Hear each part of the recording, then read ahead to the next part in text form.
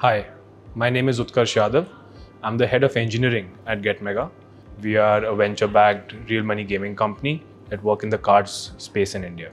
We are a B2C consumer offering, and hence we had a very large set of SaaS products that we use and consume in order to deliver a good user experience for our customers. Now, managing all these vendors internationally and within India became a hassle over time. Invoice tracking was tough. Our founders were having to pay bills through their credit card and then file for reimbursements, and measuring ROI on all these investments was super tough. On top of that, RBI came in last year and added a bunch of friction on recurring payments. Ever since then, we've partnered with Quolum, and they have sorted a bunch of these problems out for us and streamlined the entire process.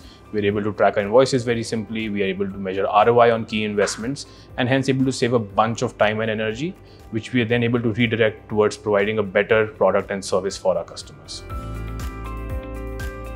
So we faced a peculiar challenge with one of our key vendors a couple of months ago. We've been using Figma, which is a collaborative web-based design tool, which our design team has been using for the last couple of years, and they use it to produce all the beautiful designs that you see within our app and products. Now, we usually expect a $2,000 bill per month from Figma, but in July this year, we got a bill for about $20,000, which came to us as a shock. But with Quolum's spend control features in place, the payment was blocked, and we got an opportunity to look at what really happened.